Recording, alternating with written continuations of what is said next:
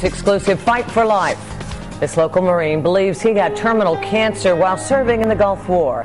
But getting health benefits from the government turned out to be a battle on its own. We fight to have a better country so we can have the things that we do.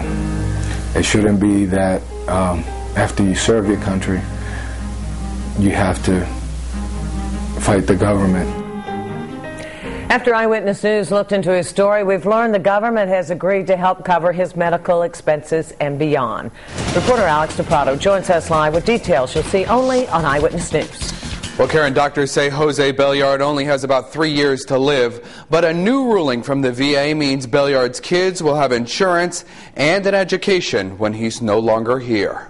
They only put a few things that I turned in. Jose Belliard waited 2 years for the phone call. It was something that I just couldn't believe my ears. It's the end of a long battle for this Gulf War veteran. I was shaking, crying, everything that you would imagine. The director of the Providence VA calling Belliard personally to tell him he's been granted full benefits for non-Hodgkin's lymphoma.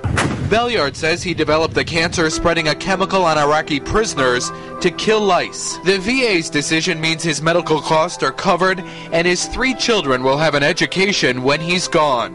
The best gift I can give my kids is a college education. If I would have still been around, I would have been working towards that. It's a decision that Belliard knew he had to keep fighting for. It hasn't been easy, but at least I can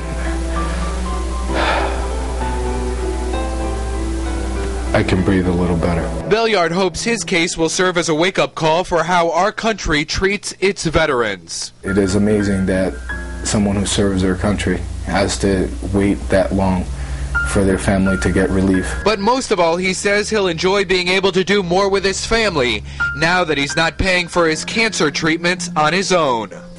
My kids don't have to save their allowance and take their father to the movies anymore.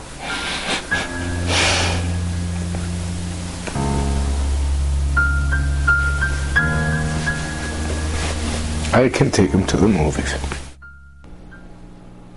In a statement tonight, the VA tells Eyewitness News Belliard's case was complicated because his cancer is so rare.